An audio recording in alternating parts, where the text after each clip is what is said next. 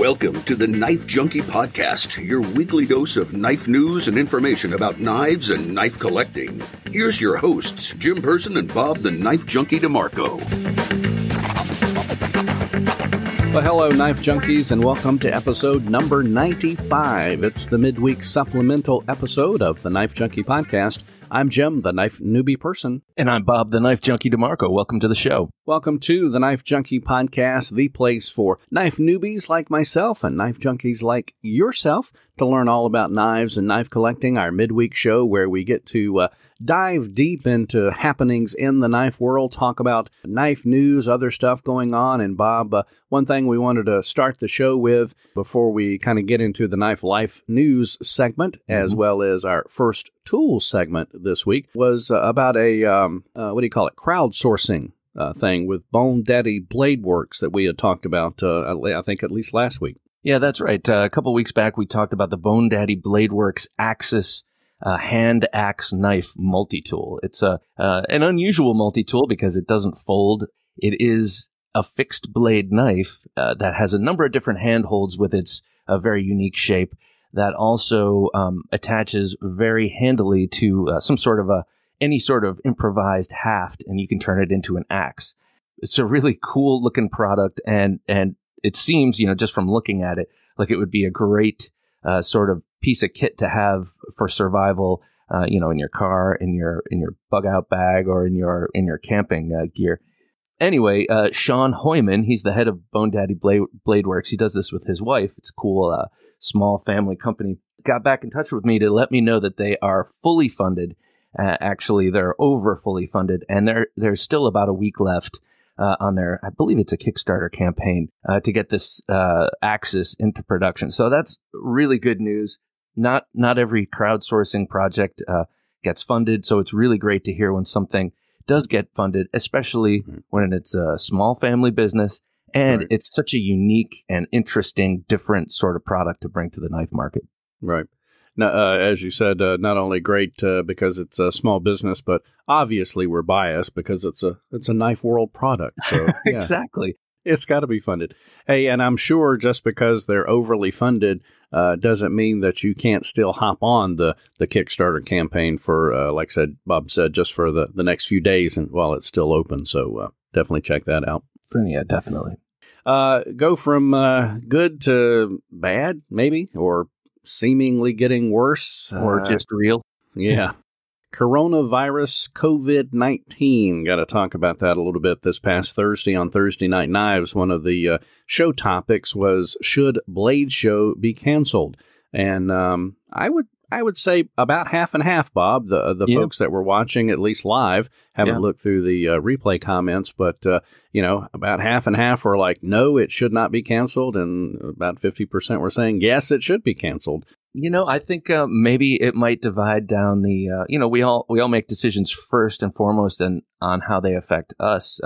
I myself am in my late middle 40s. I'm edging towards, I'm edging my way through middle age, and I have children and I have elderly. Well, I have robustly senior parents and in-laws, and I don't want to bring anything to them. Right. Even though I'm so excited about this being my first Blade Show, discretion. Well, no, that's not the right term. What is the right term? Well, better safe than sorry. That's it. Take precautions. Do what you need to ensure the safety of you and more so your family and friends. You have to. As I've been following more along with this, it's just amazing how this thing trickles and spreads, and that's what's causing it. And while you may not be in that senior vulnerable population, I am. So that's interesting. Interesting thing for me to think about going to Blade Show. Even next weekend, a family wedding in North Carolina. Oh man. And I know you recently canceled a trip to New York because of the outbreak. Yeah, this past weekend we were going to go to New York and have a good old time.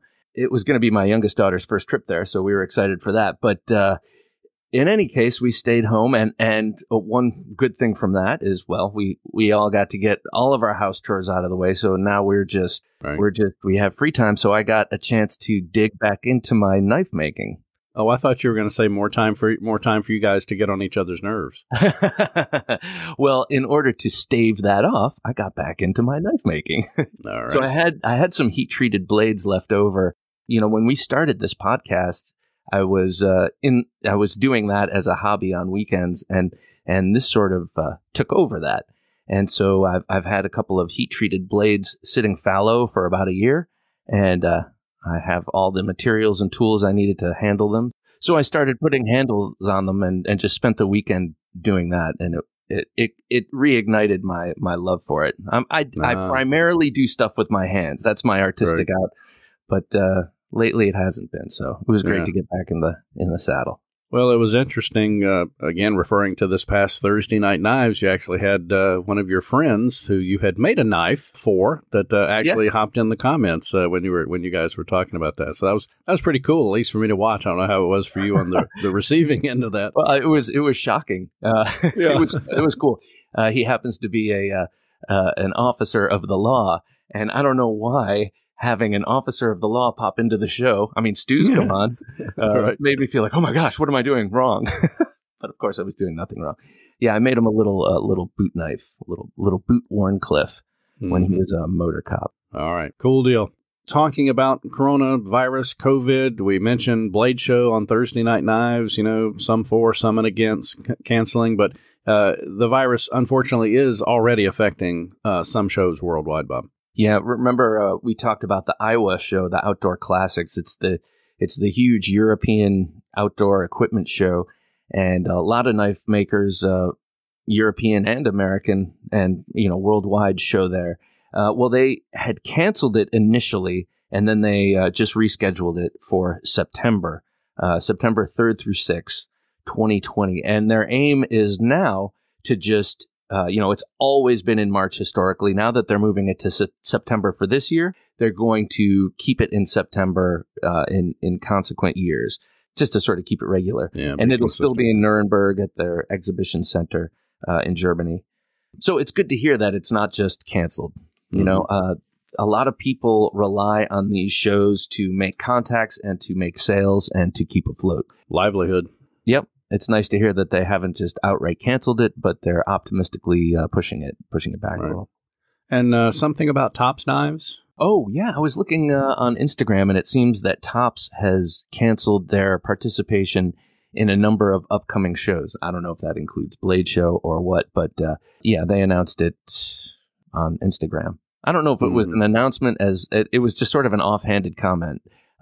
In one of the posts I saw, since we've canceled all of our upcoming shows, we want to let you know that we're still busting out knives. And another thing I want to mention, I heard an economist talking on the Joe Rogan podcast or another podcast about how buying goods from other countries and importing goods is not an issue. So if you're concerned about buying and selling knives, or especially buying knives, apparently merchandise and receiving merchandise is not much of an issue. However, if you're buying from the secondary market, you still may want to, I don't know, I do this anyway. Whenever I get a new knife, I've always done this. I kind of wipe it down with alcohol before I even touch it. You never know who you're getting it from, and I'm sure they're all great guys, but never know what they touched right before they put it in.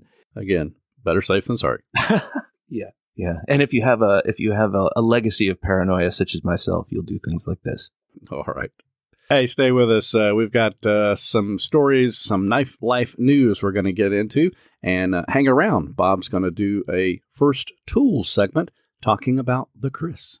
You're listening to the Knife Junkie podcast. It's time now for the latest knife life news. So recently, there's been a lot of talk of the knife called Elvia by Ed Calderon. Ed Calderon is a prominent former counter narco agent who worked in the Mexican cartel, worked thwarting the Mexican cartels, if you will.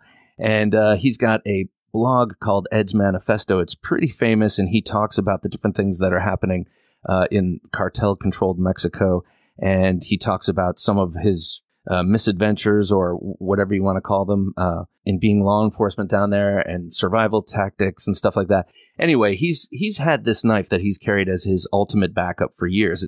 He calls it the Elvia, which is his mother's name. This knife was his mother's all-around utility, kitchen, paring knife. And it was something that she carried with her, and it was something that she used for everything.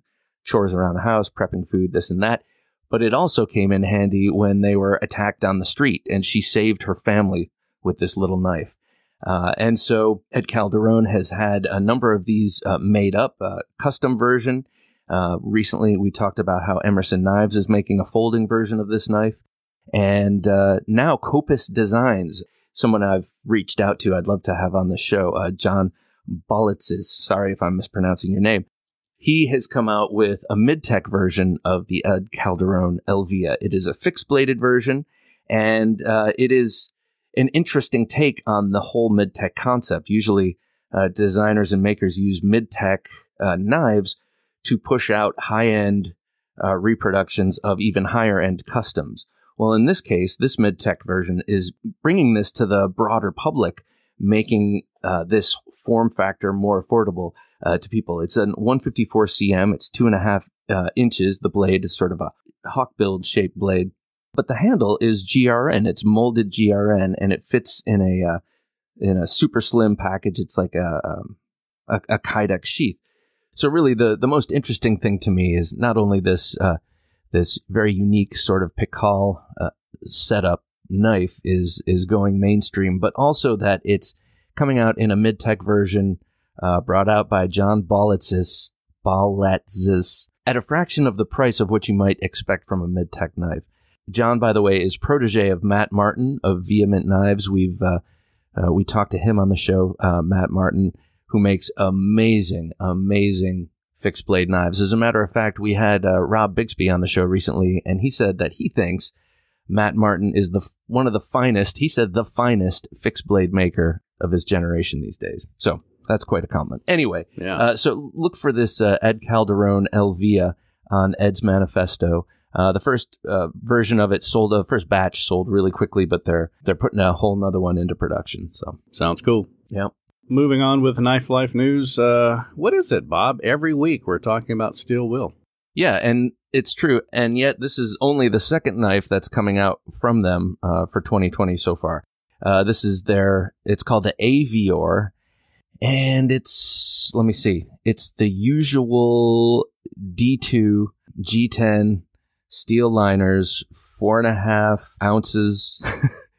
You know, it just looks like a steel will. It's pretty cool looking, and I bet it's a workhorse. It's got a nice forward finger choil, and they really, really, on this one, worked hard on the action. Apparently, you can look at it. You can look at where the pivot and the flipper tab are when it's open, and they are thrust quite forward on the handle. And as a matter of fact, the handle even reaches forward to accommodate a more forward placement of the pivot and the flipper tab, which makes the action on this thing apparently really, really sweet. It's got ceramic ball bearing pivots, which is nice for a relatively inexpensive knife. And these things will be coming out March 16th. Now, this is the second one. Like you said, we've talked about a lot of the knives. We've talked a lot about the knives they have in the offing, but this is only the second one to be released behind the Screamer, which is a really cool looking knife. I love that Screamer. Funny name and a little too short for my taste, but cool knife. So that just came out a couple of days ago. Yeah. That's what you're saying. Yeah, March 16th. Yeah. March 16th, yeah. I think this was the past weekend. It was actually Monday. Yeah. Dates are not your strong suit. No, they're not. As a matter of fact, Monday is just the last day of the weekend. Oh, bro. I like that way of looking at that. I like that. All right, let's talk about more new knives involving Boker. Yep. Blade. Yep, just wanted to bring out that Boker has two new outdoor fixed blades coming out, and one of them is called the Commodore with a K, and it's the sequel to the Cormoran, which came out, I believe, last year. It was a smaller outdoor fixed blade, both designed by Hungarian knife maker Sandor Hagies. I'm thinking, I don't speak Hungarian, I'm thinking that's how you pronounce his name, who's known for his rugged outdoor fixed blades. Now, this Commodore is a 7.6-inch drop point blade it's a very plain looking knife, I gotta say, but it looks like all business. It's SK5, which is carbon steel, but it's coated. So it's a slightly less thick than a 1/4 inch. It's gonna wallop as a chopper. So yeah, G10 handle scales, full tang. Check out this weight, Jim. 16.76 ounces. So this sucker is a pound. 1 pound. And just over the limit to ship first class. The second one from them is by storied and much loved Jesper Voxnäs, a guy I'd love to interview. He just keeps, he's an interesting guy. Anyway, he's got something coming out called the Nesme Pro, and it's a smaller, his version of the Nesmuk. And if you don't know, the Nesmuk is a famous outdoor knife pattern, kind of famous with campers and outdoorsmen. So this Nesme Pro is a much smaller than usual Nesmuk. It's got a contoured handle, which is a little bit unusual, and it's got a D2 bladed steel. It's got canvas micarta, and it'll only be about $65 or so, which is way less than the previous version of his Nesmuk. Just a 2.6-inch blade and 2.75 ounces. So small, light. And if it's from Voxnäs, it's going to look cool as hell and feel great in your hand. So sounds exciting. And at $65, pretty affordable. Yeah. Well, speaking of affordable, we're going to talk about a new affordable titanium frame lock folder from Ontario. That's right. What's their definition of affordable? Well, they are so famous at Ontario Knife Company in terms of folders for the Rat 1 and Rat 2 models. And I mean, just for over 10 years, those have been like highly recommended budget-conscious EDCs. They're beautifully designed, beautifully executed, and inexpensive, and coming in a variety of steels. Variety meaning Aus 8 or D2.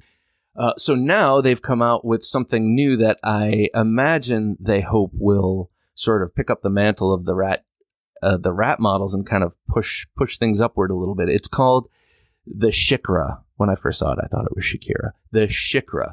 And it is an interesting sort of combination of budget and luxe. It's a titanium frame lock micarta handled Aus 8 flipper. It's 3.2 inches, the blade. It's a drop point. It's got a nice slender profile. The micarta handle looks beautiful. And, it just seems like a great thing for them to come out with. My one reservation, of course, as you guessed from the pregnant pause before I mentioned it, is the Aus 8 steel. What's up with Aus 8 steel? Ontario Knife Company, you're an American knife company. You're making your knives in America, right? So why not just use an American steel and something that's not such a dog? People don't like Aus 8. I mean, they like it as much as they like 8CR, and it works, and it's fine, but you can now get better steels for similar costs. And they're saying, Ontario Knife and Tool is saying, what the hell do you know about building knives at cost? You have no idea, so shut up, Bob. And that's a good point. However, I must say, if you want to sell these things, how about you put like N690 or D2? How about D2? Just D2. People are doing D2. It's working. So I think it's a great idea for Ontario Knife Company to come out with an inexpensive titanium frame lock folder with micarta. Love it. Mm-hmm. Just put on a steel that's not going to make people raise their eyebrows. I know, Aus 8 is fine, and I never push it to its limit, but I don't know. It's a little tone deaf at this point. I think you did a, fairly decent impersonation of Ontario Knife, but would go ahead and extend the invitation to Ontario Knife to come on the podcast, talk about this as well as other great things the company has done, the rat knives and those kind of things. So open invitation there to Ontario or any other knife maker, knife purveyor to come on the show. Our Sunday interview show will give you a great platform to do that. So to justify your faulty decisions. Oh, just kidding. That was kidding. Bob DeMarco that said that. I'm just kidding, y'all. And you can email him at bob@TheKnifeJunkie.com. And now that we're caught up with Knife Life news, let's hear more of the Knife Junkie podcast. All right, Bob, kind of good-natured humor there, a little ribbing on you, but seriously, do encourage folks to email you at bob@theknifejunkie.com or call our listener line. If you have any questions or comments, we would love to get your feedback and then play those back on the podcast. 724-466-4487, 724-466-4487. That's the number to call to give us your comments, your critiques, your questions. We would definitely love to hear from you and get some conversation going. And speaking of kind of conversation and engagement, one of the neat things last Thursday night on Thursday Night Lives, which is Bob's live YouTube video show, you and your guest co-host traditionally always do a pocket check at the beginning of the show. But this past Thursday just kind of evolved into a pocket check with all the listeners. And I really found that pretty cool that, everybody's throwing up on the comments, what they carried in their pocket. And you and Alex, the guest co-host last Thursday, had a chance to kind of riff on those a little bit. So I think we're going to be doing the pocket check as a regular thing on Thursday Night Live. So. Yes. I realized on that evening that I hadn't done that in a little while, I don't think. So it was so cool to hear people chiming in with what they carried. Half of them were probably lying, but no, I'm just kidding. There were some pretty sweet knives named. I think someone was carrying a Brian Efros. He's a new knife maker, relatively new, that is making some cool stuff. I saw you writing down, it's like, oh, I got to add that one to my collection. Yeah. Oh, I got to add that one. Yeah. How many pages is your to buy list now? It's a short list. As a matter of fact, I try not to keep one. Though from time to time, I'll make a little list. Okay. All right. It's time for some knife history with the first tool here on the Knife Junkie podcast. I wanted to talk a little bit about the Kris, Jim, because I've been talking a lot about the Kris recently with the two releases, the two 2020 Cold Steel releases, the Signature Series Tie Light Kris and the extra large Voyager Kris. These models really, I was looking forward to something from Cold Steel in a Kris form, and then they came out with something this year, and so I was very happy, snatched them both up. But it made me think about Kris's a lot, and when you show the knife to people, they frequently will initially assume it's just kind of a novelty, there to look cool and to be scary. But really, the Kris shape blade has it's been around for a long time, and it's had a mystical significance that people are aware of, but it's also a very, very practical weapon. Not maybe so much a utility knife, but it is an incredible weapon. So anyway, the Kris came out of Southeast Asia, Malaysia, Indonesia, Philippines, that area. And they think that it, and Java, I guess, is where it initially sprung up. But they think that it was perhaps an offshoot of a long, wavy-bladed glaive-like weapon that the Chinese used. How everything just kind of, human history is one big, long movement, people moving around the planet. And you can really track that when you look at blades. You can see how weapons, especially in the Philippines, were evolved from European, Chinese, African, because they were a maritime culture. So they had all these influences. The Kris is a wavy-bladed sword, which sometimes you'll see in a straight blade. They think that it comes from the stingray tail, as if to emulate the tail of a stingray. And it frequently will have a handle that's angled off of the blade in such a way that it facilitates sort of a pistol grip or an extension of the forearm. So that when you're thrusting forward, your hand can stay in a natural posture. Okay, so this is a really interesting thing when I started looking at Kris's. A real Kris, an actual Kris, has to have a rough surface texture, because what they were doing was you had to make a Kris from a number of different steels or a number of different metals, and it would end up rough and grainy and sort of Damascene, with swirling patterns. You'd be able to, especially with an acid etch, you'd be able to see the different steels in the blade.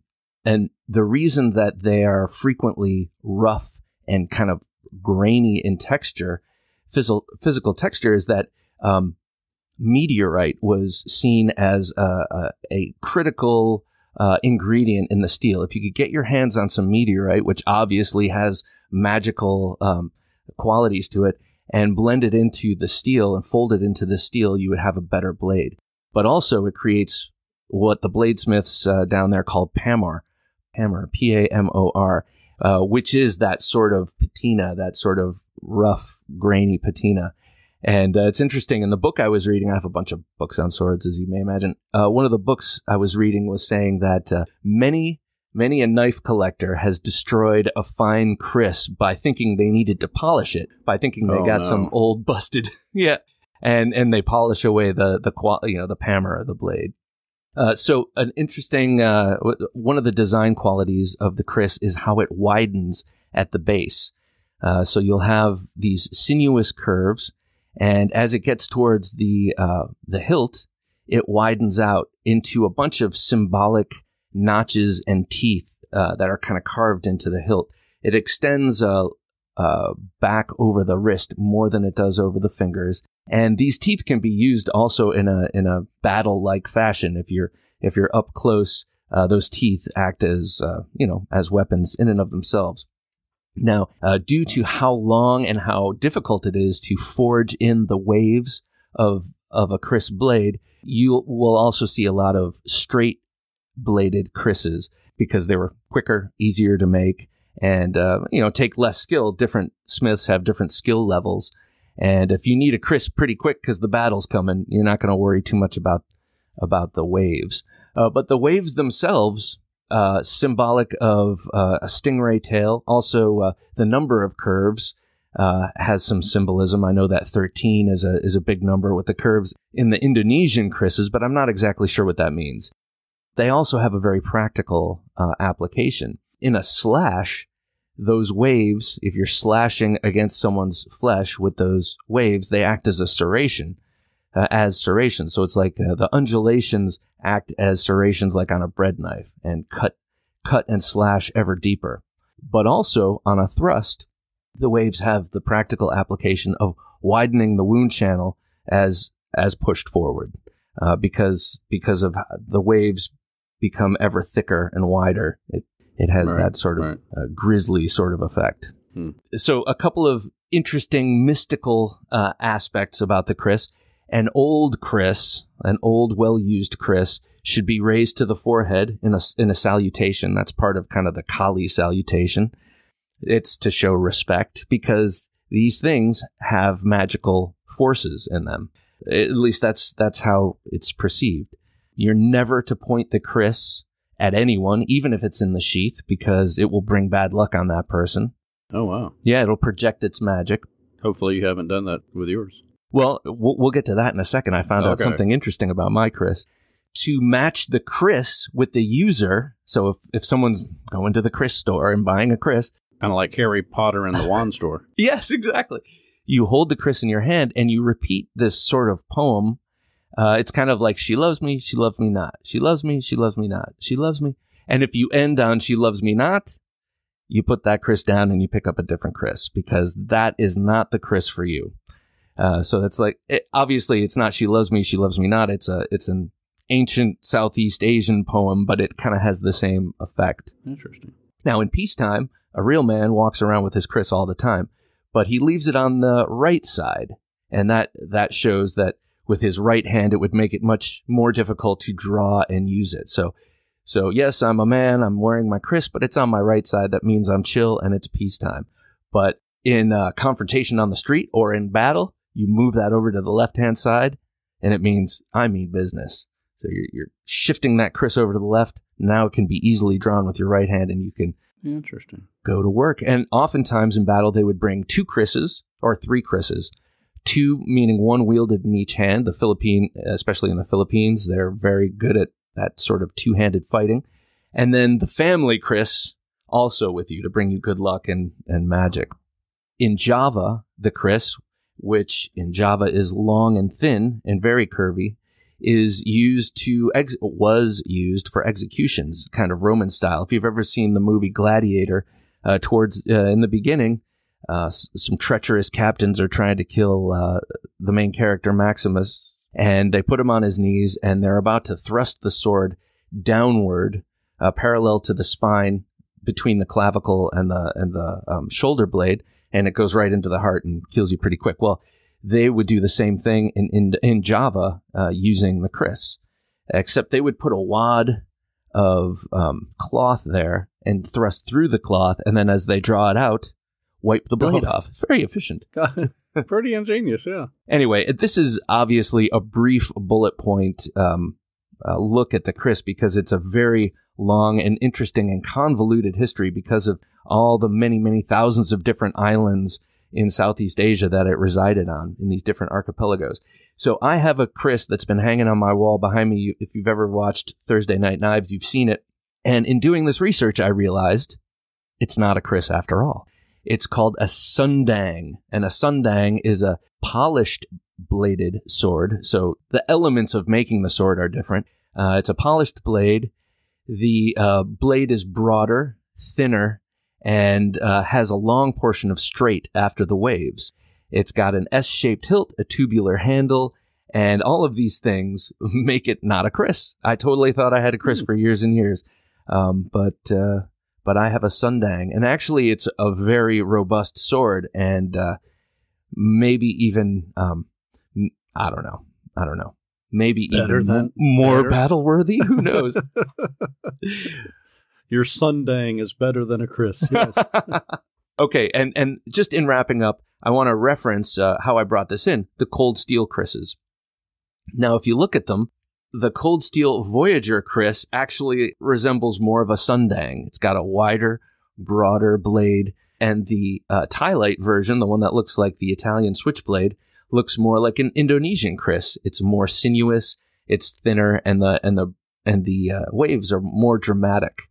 So I don't know if he intended this, but in putting out these two knives, well, Lynn Thompson scratched two itches I didn't know I had.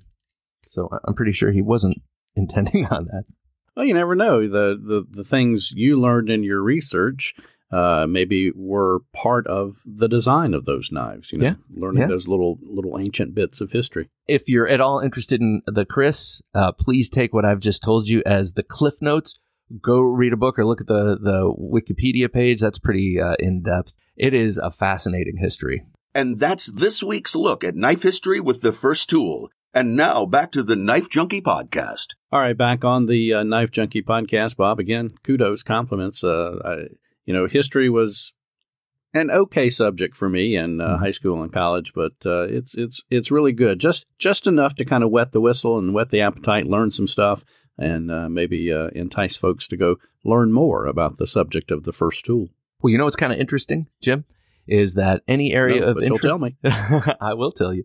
Any area of interest you have, if it reaches back in time, is a great way to learn about history. You know, just cracking a history book didn't interest me ever, but learning about history through art or learning about history through weapons did. So maybe that's a good way to do it. Hey, if you are enjoying the Knife Junkie podcast, the midweek show where Bob gets a chance to dive deep into some of the knife topics, or the Sunday interview show where Bob chats with knife makers, YouTube knife reviewers, other folks in the knife world, we would appreciate your support, and it doesn't cost you anything. If you're going to be shopping online and buying stuff from Amazon and eBay anyway, just use our affiliate link and we'll earn a very small commission, but it does not affect the price that you pay. So go to TheKnifeJunkie.com/shop Amazon or TheKnifeJunkie.com/shop eBay. That's TheKnifeJunkie.com/shop Amazon or TheKnifeJunkie.com/shop eBay. And we'll receive a very small commission on your purchase, but it does help us pay some of our fees, hosting, website hosting, media hosting, and all those other kind of good things. So we appreciate your support. Bob, as we wrap up the midweek supplemental episode, final thoughts, anything to kind of wrap up the show here? Could be about knives, could be life in general, or what's going on in the world. As you know, I give you the final word. So what's going on?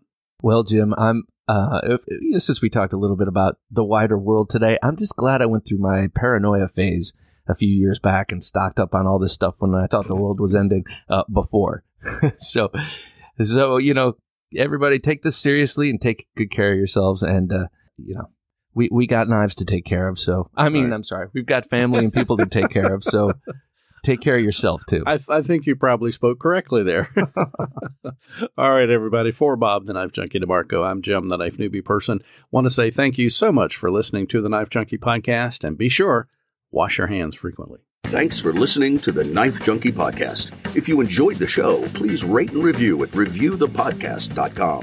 For show notes for today's episode, additional resources, and to listen to past episodes, visit our website, TheKnifeJunkie.com. You can also watch our latest videos on YouTube at TheKnifeJunkie.com/YouTube. Check out some great knife photos on TheKnifeJunkie.com/Instagram, and join our Facebook group at TheKnifeJunkie.com/Facebook. And if you have a question or comment, email them to bob@TheKnifeJunkie.com or call our 24/7 listener line at 724-466-4487, and you may hear your comment or question answered on an upcoming episode of the Knife Junkie podcast.